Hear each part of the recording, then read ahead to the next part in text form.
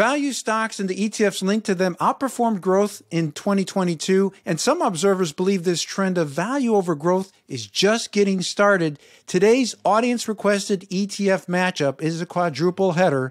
It's an orgy for value investors. We've got 4 value equity ETFs from Advantis, Vanguard, State Street Global, and Schwab. So who wins the battle? And what's the best way to play value stocks? Find out right after this.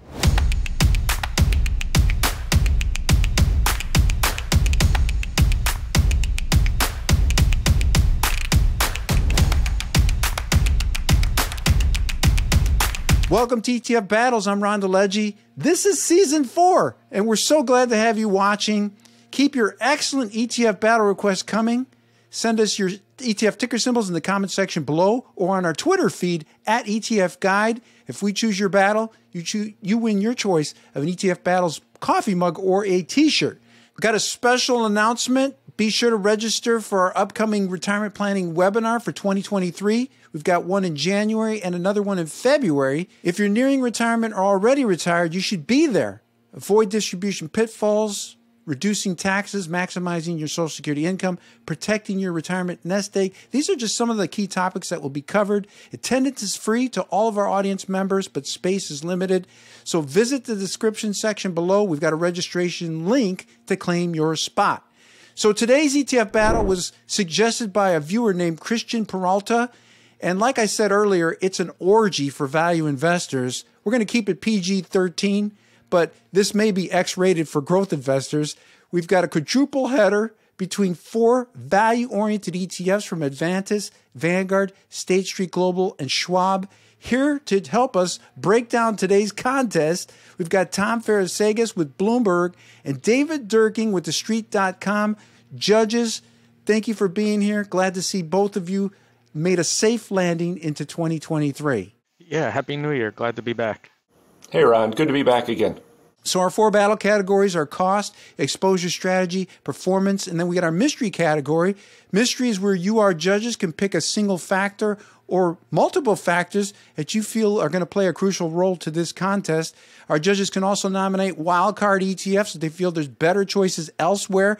They can also opt for split decisions. It's up to them.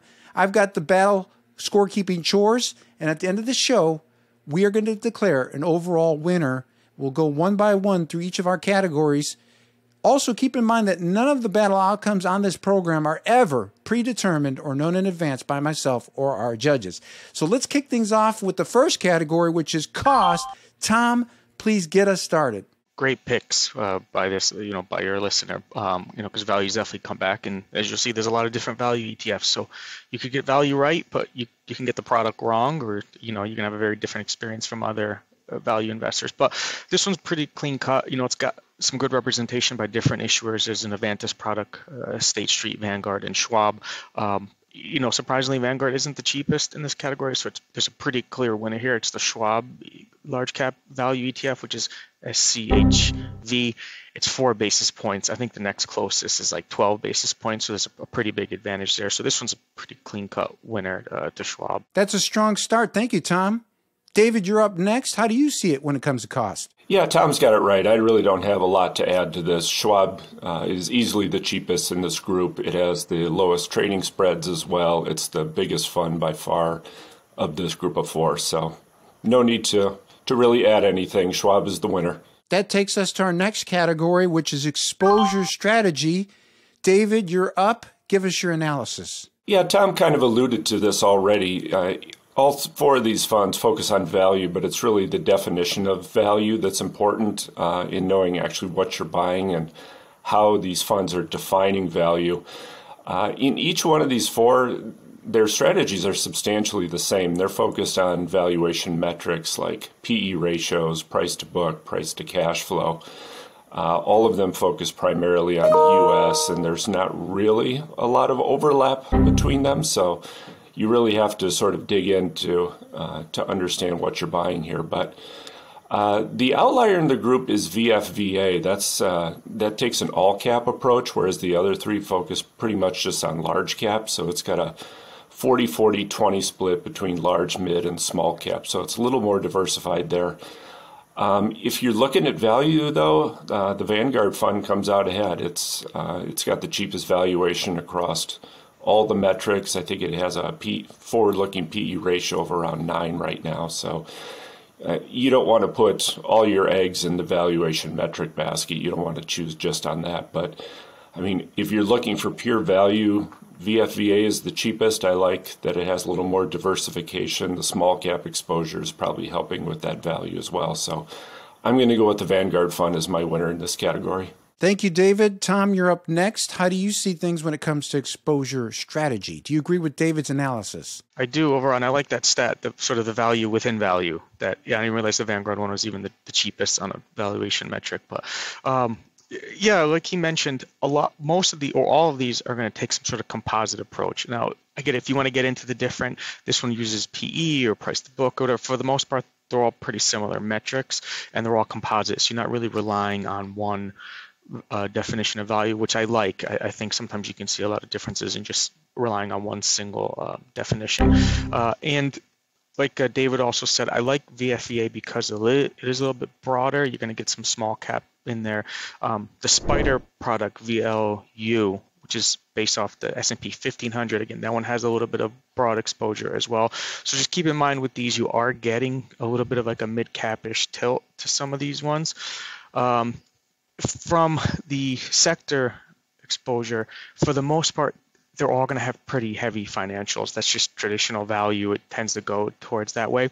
But I think there's two outliers. One, VFEA has the most energy exposure, which has been really interesting for the last year or so. So they have like about 14% weight in energy, which is by far the highest of all the ones in this list. And then Avantis, AVUS, has the highest tech exposure too. So just keep in mind that while they do all skew towards financials, you do get a little bit of outliers in those two sectors.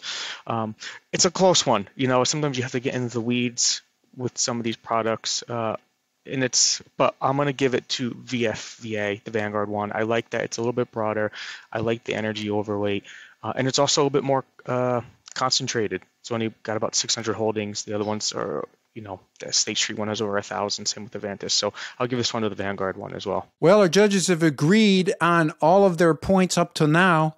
Will they agree on the last two categories? That takes us next to performance. So Tom, you're up. Give us your take. Yeah, I was actually really shocked by this. I thought the Advantis one would be better, only because of Advantis's history that they're sort of ex-DFA guys. This is really what they specialize in. So in 2022, it was actually the worst performer of this bunch. The Vanguard one was the best one. As you start to go a little bit longer term, the Avantis one, State Street, and Vanguard start to pretty much converge. So all not pretty similar.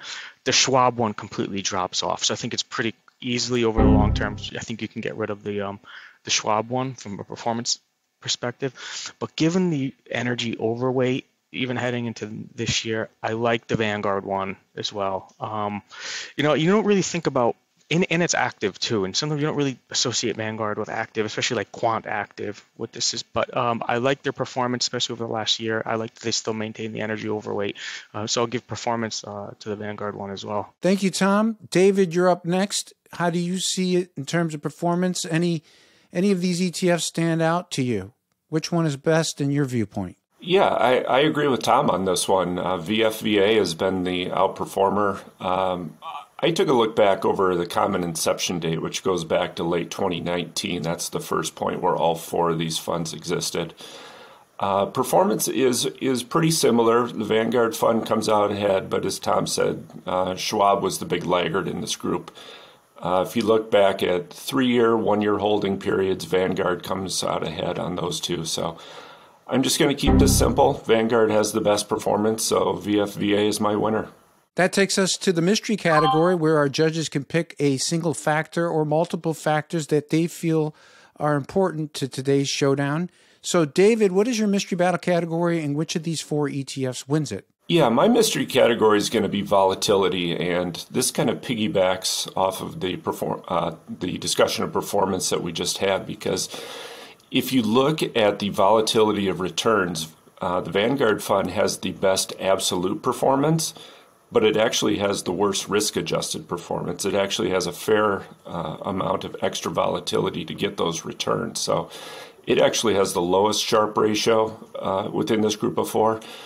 VLU from Spider actually has the best risk-adjusted returns, even though its absolute returns are just a little more modest. So I think if you're paying attention to volatility, you want to limit your risk, and I think that should be a consideration, especially considering, we may be entering the most agreed upon recession in history over the next 12 months or so. I think investors should pay attention to downside risk. And as far as, risk-adjusted returns, VLU does the best job. So as far as controlling volatility, minimizing drawdowns, VLU is going to be my winner in terms of risk control. Tom, you're up next. Your mystery battle category, what is it, and which of these ETFs wins it? So I actually will go ahead and disagree with David on something. I'm looking the first disagreement of 2023. Right. Yay! I want the high octane stuff. And so we'll look at what I think is important with value ETFs is looking at sort of factor loadings. So great, you have all the different stocks in there and the different sector exposures, but how much, and Dave was alluding to it, like how much value is actually in this value ETF. So if you run this through like a factor tool, factor loading, the Vanguard one has the highest loading. So you end up, the Vanguard's the highest, the Avantis one's sort of in the middle, and the other two are sort of lower. And that feeds into his comment about lower vol. But I think if you're betting on a value comeback, I want the highest sort of high conviction bets, has the lowest overlap to the S&P of any of these funds, has a higher loading. So in terms of an actual, like what is getting me the most, sort of the closest to the value factor, however you want to define it. But I think VA does the best job.